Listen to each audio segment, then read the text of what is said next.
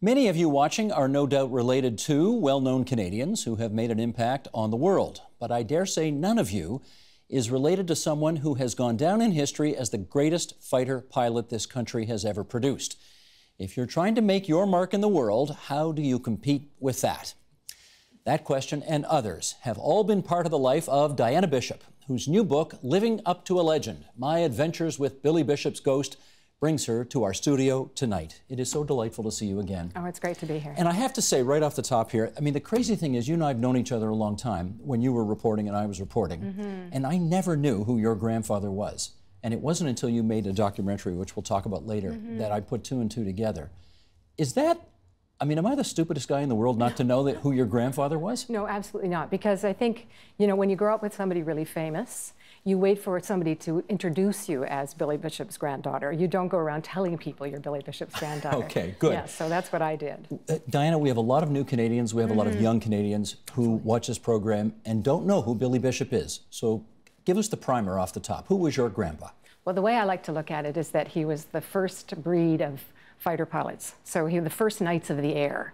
And so when you think of that first group of people that had to go to war in World War I, and flew those rickety old planes, right? You think of my grandfather, who not only embodied the fighter pilot of the First World War, but also had the personality to go with it. He was, you know, handsome and movie star, interesting, and embodied everything. Right exactly. Yes. Not a bad-looking guy. Yes, no, and I thought so.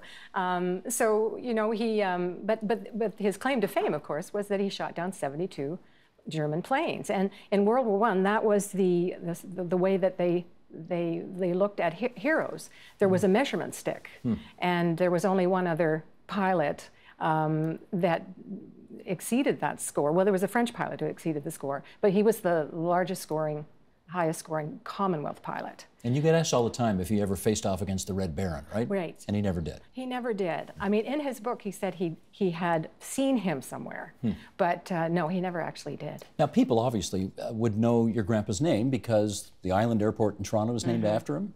The airport in his native Owen Sound is named after him. He's got two airports named after him. Yeah. And of course, he's got a chest full of medals. Where are those medals now? Well, that's the story that I start the book with, of course, is that for the longest time when I was growing up, I wasn't really that interested in my grandfather's war exploits as a little girl until it became useful to me. And it became useful to me when my grade 5 teacher said that we needed to do a history project on Canadian history. And so I figured what a best way to get an A in my school is to do a project on my grandfather. But I needed a prop. So that prop was my grandfather's breastplate of medals, which honestly are about this size, and had 15 medals, including the Victoria Cross, which is the most coveted of all. And my father kept them in his den, in his underwear drawer. And I say right in the book, I mean, if you saw the sorry state of my father's underwear, this was really saying something. So my father would take them out to show us periodically, and we were told never to go and touch them. I have a younger brother. And of course, that meant that any chance we got, we would go and look at them with our friends. And you took them to school one day. Well, this was the thing. So one day I waited and I thought, if I'm going to do that history project, I'm going to take these medals. So I snuck them out in a brown paper bag and I literally took them to school, which was about 2 blocks away. And I pulled them out in front of my classmates. And my teacher, who I had a huge crush on, his jaw dropped to the floor. And of course, I had every young boy in the classroom just asking me, you know, to spend some time with me. I'm literally like 8 or 7 or 8. You were a star from I was a star from that day. But that was really the day that my relationship started with him. And I began to realize that my identity was going to be wrapped up in this man. Because, you know, honestly, he died when I was 3 years old. So I didn't know him. You have virtually no firsthand memory of him at all. Not at all. He married well. Who did he marry? Yes. Yeah, and I don't tell too many people about that, but my grandmother, who is, you know, literally one of my heroes too, she was Timothy Eaton's granddaughter. So she grew up in privileged and private schools and summers in Muskoka and all those lovely things. And she met Billy when she was, you know, a young woman, but before he was a hero. And he didn't know whether he wanted to go out with her or not. So somebody had to pay him a couple of bucks to say, would you spy her from the living room window when she comes for tea? So she was invited to tea, and he liked what he saw. So they courted, and then, of course, he went off to war, came back a hero, and they married in between his missions there. Now, coincidentally enough, your father was also a fighter pilot. in World War II and has a very cute line about the father-son combination. Yeah, and he used it every chance he got. He would say to people, you know, between my father and I, we shot down 73 German planes. My father shot down 72 and I shot down 1. So, but you know, the book became, the memoir started as a series of short stories about my childhood. And then I started showing them to people. And they said, you know, there's more to explore here. And so my father became a big part of the story because my relationship with my father was tied up with his relationship with his father. And it gets very heavy, which we'll get to in a second after I confirm one last thing. Grandpa's a pilot, Dad's a pilot. Yeah. You ever flown a plane? Never, and I'm a little bit nervous about flying, I'm ashamed to say. That is really weird. But you did work for an airline once. I did, and I think I got scared. I was 4 years in China, as you probably know, as Beijing Bureau Chief for CTV News, which was a wonderful time in my life. And I took a lot of sort of planes that I'm glad that period of my life is over. So. Well, here we go. Here's a quote from the book. "There is no doubt in my mind that Billy Bishop has been one of the greatest influences in my life, propelling me to be adventurous and courageous, but also haunting me to try too hard, be too hard on myself, and feel like I could never measure up. That impact is what I needed and wanted to understand better." This is tough stuff because you talk about Billy Bishop syndrome. Okay, what is that? Yeah, well, on the lighter side, Billy Bishop syndrome is something my brother and I coined when we were very young, and we thought it was the most dreaded of all diseases, and that is that you had this famous relative that you had to live up to, and you had to be great, and you couldn't just be ordinary at anything. You had to try harder, and if you didn't succeed, you'd have to try again and try again and try again. And we figured that, of course, my father, being the closest, like any celebrity, the son of any celebrity or daughter of any big celebrity, I'm sure Prince Charles or somebody else has, you know, has those feelings too. They go through that, you know, who are you? You know, and my grandfather was had a leading role in his own movie. Well, I look at my father and say he had the supporting role in his father's movie. And so I think it gets watered down with each generation, but I think both my brother and I were very much impacted by, you know, who were we? How did we fit into the family narrative? And how good did we have to be in order to be enough? I struggled with that most of my life. I just kept pushing and driving myself and trying to do better and be a perfectionist. I was the perfect daughter. I had to have the big career. Well, to the point of exhaustion at some point, right? You got chronic fatigue syndrome at one point. They never really diagnosed it, but because the name hadn't been really come up with yet. But I've talked to a lot of people since, and the doctor that finally said, I think we're dealing with something like that. I was 2.5 years, pretty much, without being able to do anything in my mid-20s. Out of commission? Out of commission. I could barely walk upstairs. And, you know, that was sort of a very private time in my life that I kept to myself. Well, your father's equivalent, I guess, if I can put it this way, was the bottle. Your father had a very bad relationship with alcohol. How did that affect everything? It was him that made me realize, well, I read a lot about the fact that we have labels for everything now. And the word alcoholic, nobody used that word back in the 50s and 60s, that Mad Men era, right? It was you drank too much, you were tight, you were loaded, you know, you got sloshed, all of these terms that we all grew up with. But the word alcoholic was taboo in my family, and I've heard since that a lot of people had that same issue. So my father, I think it was the nature of the fighter pilot in a way, and maybe a lot of people that came through those 2 world wars, is that's how they numbed the pain. As you know, they didn't talk about their experiences afterward except the fun they had in the world wars, which always blew me away. Yeah, they didn't talk about the killing and the mayhem they must have seen as well. No, it's all the girls they went out with and the parties they had and how much they drank, which was a badge of honor. So they then developed that habit and came back and brought it home with them.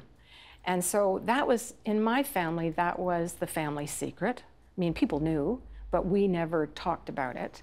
And the repercussions were that we had to deal with that man who was in some sort of pain, and that's how he had, you know, rages as well. So the alcohol numbed his experiences, I think, and also the fact that he just had this deep-seated anger. Well, you don't spare us the details, and let's do another excerpt from the book here, because your father's profanity was really quite pronounced with your mother. Yeah. And here we go. "Language like that paralyzed me. I heard it so often it made me numb and then furious. My own anger would rise up and almost overwhelm me. I wanted to lash out, scream at him, beat my fists against his chest and tell him to stop. In those moments, I wanted to tell my father to go away and never come back. But something always stopped me. I was afraid of him, afraid that I would make things worse. Okay, I need to understand more about that, because clearly your father was, you were all terrified of him when he got into that state. Yeah. What sort of stopped you, other than a fear of making things worse, from confronting him on it and saying, you have a problem with alcohol and you're awful as a result and we have to do something about this? That's such a good question. I think, and I don't really have a good answer for you, except that my mother was so ashamed and she didn't want anybody to know. And so we took it, we just took it, and we found a way to live around it. But it was a sad life, especially for my mother. At least I knew that I could leave and my brother would end up going off and having, you know, his own life too, but she was stuck with it. So, and you know what, it wasn't just us. I mean, we had other parts of the family that were dealing with that kind of thing as well, but nobody was talking to each other about it. But your grandpa wasn't like that, was he? Well, this is the thing, is that I think in some ways they all had a drinking problem, because I think it was the culture of the fighter pilot and possibly even, as I say, the war years. But he wasn't an angry, I mean, from what you've said in the book, he was not an angry, vicious drunk. Absolutely the opposite. This was a gentleman. The most that my grandfather ever did was, if he got angry, he would apparently go, well, and that was it. He was just full of fun. So no, he didn't have that deep-seated, but he did have a lot of, you know, he probably had post-traumatic stress disorder. He kept that bottle of scotch and a little bit of a glass of scotch beside his bed at night. And spent the odd night in jail? Well, that was a big thing for me too as a journalist. You know, I tell that story in Montreal where I ran into the chief of police, and he actually connected my name with my grandfather, which was very unusual in Montreal. And then thinking that he was going to say how wonderful he was, and he did. It was very affectionate, but he said, you know, yes, we saw your grandfather quite often, and he was, whenever he got a little bit too much to drink, we'd have to put him in a cell for a night. Well, you can imagine my reaction to that. I was completely flabbergasted. Yeah. Back to your parents' marriage again. Did you and your mom ever have a conversation which went something like, this is intolerable, and either you got to leave or we got to throw him out, or something's got to change? Absolutely. And I think I mentioned it briefly that you know, I said, why can't we go and live with your parents, for instance? Why can't we go somewhere? And I think, A, the shame again, but also we didn't have any money. You know, my father talks a lot about FOOF and FOOM. And these are acronyms, yes. Yes, acronym for Fine Old Ontario Families, and FOOM was Fine Old Ontario Money. And we were a fine old Ontario family, according to him, with no FOOM, fine old Ontario money. So you're a FOOF, but no FOOM. No FOOF, exactly. So we didn't have any money, so we didn't have anywhere to go. And she wasn't very close to her own parents, so there was nowhere for us to turn. Yeah. You were once asked if your father could choose between you and a bottle of scotch, which would he choose? And you said, without hesitation, the scotch. And then as soon as the words were out of your mouth, what? That was a turning point in my life. I mean, I'd been led with some therapy to that particular revelation. And that's when I really realized that people with alcohol have a disease, and that it's not really personal, but it felt so personal that he would choose the bottle over me. Whether that was actually true, though, Steve, or not, I felt that way. And, but that to me was the beginning of the healing process, for me to realize that this man probably was somebody I didn't know, had been through things that I didn't understand, and that maybe it was time for me to look at that. Can I get really personal here for a course. second? I mean, you kind of do in the book. So, did you ever marry? No, and no children. Shall we play amateur psychologist here and infer why that was? No, and you know, I want to talk about that because that was probably one of the hardest things for me to talk about in the book. It happened at the end, pretty much, that I went back and looked at that. And I wouldn't have been able to write that if I hadn't written what I've written up to that point. Because what I realized was, part of this book was written for the women in my family. And I was lucky. I was brought up in a generation where I had some choices, that I could make choices like that and be okay with them. It wasn't easy. It was a struggle, but they were there.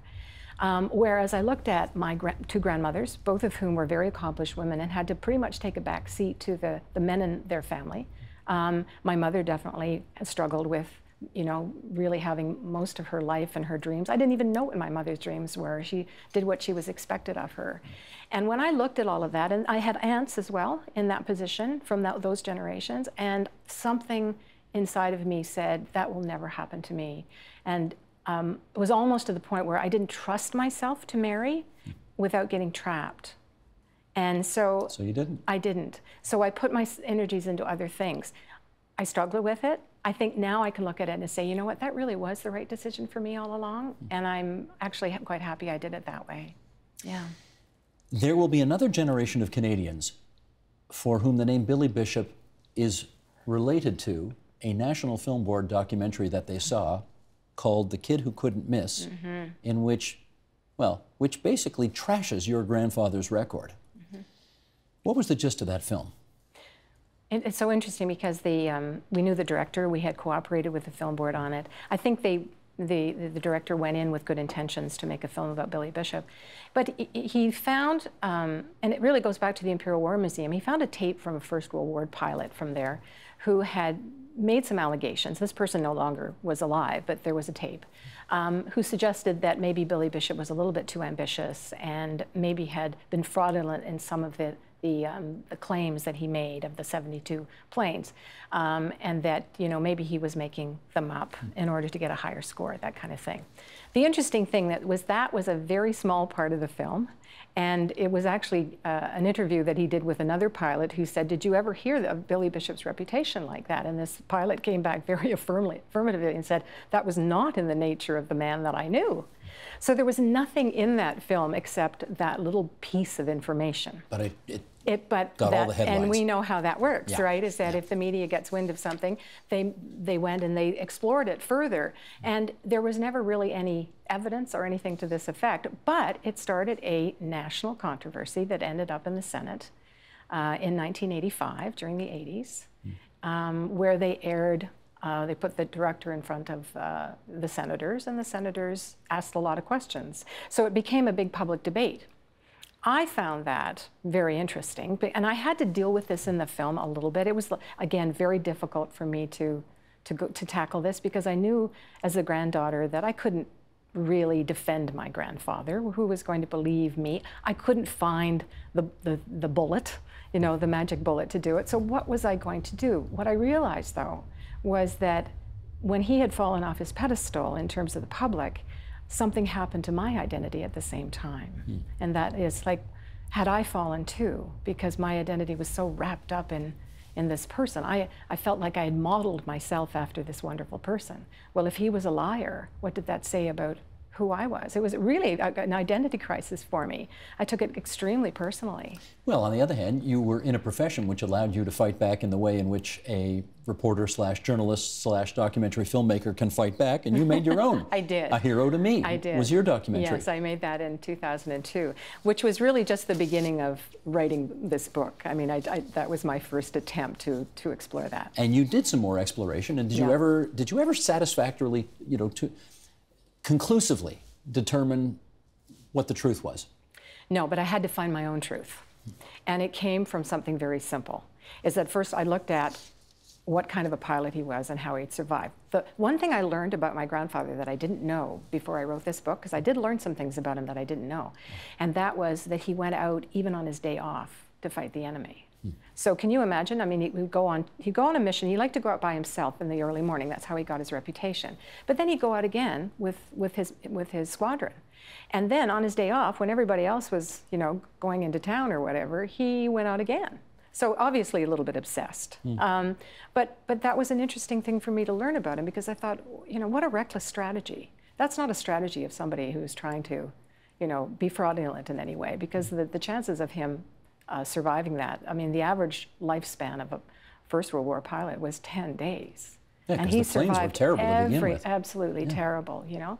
So there was that whole aspect of it. But the thing that really turned me was my aunt, my father's sister, who said, I just can't imagine Billy Bishop, her father, with such a magnificent lie.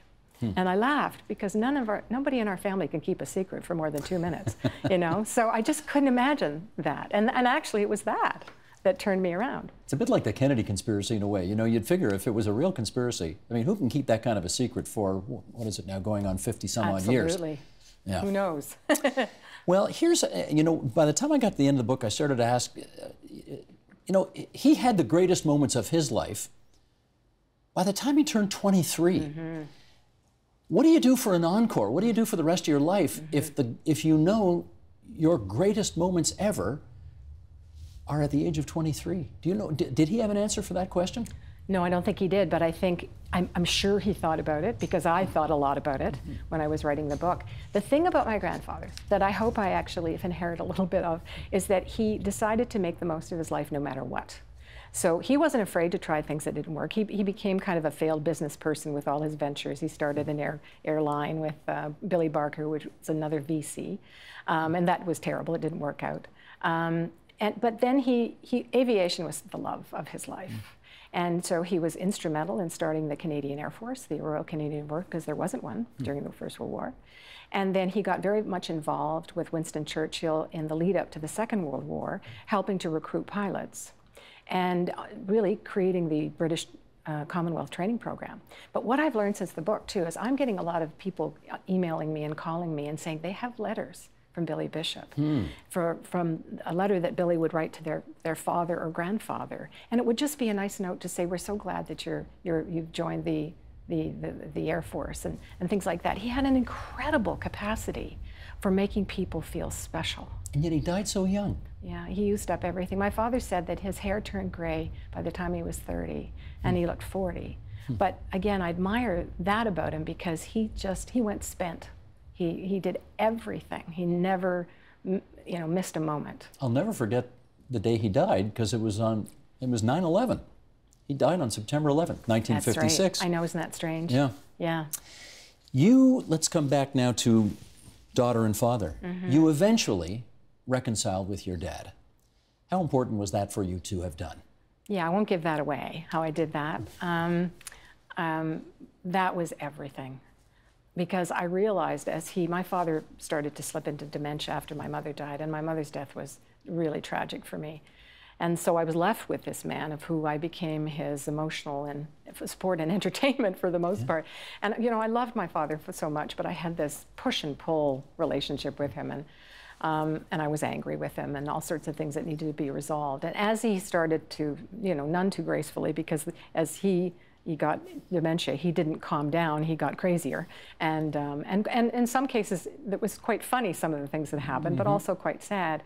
I just realized that he was going to die angry, but I was not going to. And so it was really important for me to find a way to forgive him. And I did. I presume you could not have written this book if either one of your parents were still alive. Absolutely not. Because I was still in it. I was still in the process of doing it. I could say that's the cowardly way out, is wait till they've all gone to write the book. But I still have my family. I still have there are 5 of us all together who are Billy Bishop's grandchildren. And I sent them the manuscript in advance and said, this is what I'm going to do, and I'd love your input if you want. And let them, I said, I'm going to do it anyway, but I want you to know that I'm doing this for me. And I feel very strongly about it. Anybody try and talk you out of it? No.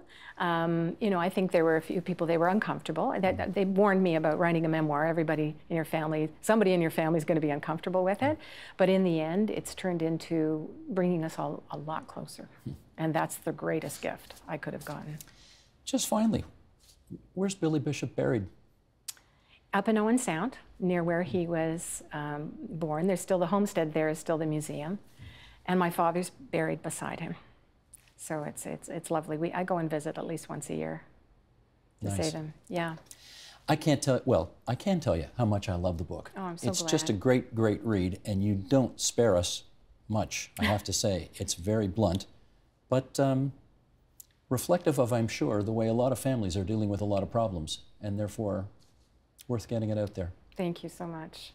Diana Bishop, living up to a legend, which is what she's had to do. My Adventures with Billy Bishop's Ghost. So good to see you again. Thank you. You as well. Help TVO create a better world through the power of learning. Visit TVO.org and make a tax-deductible donation today.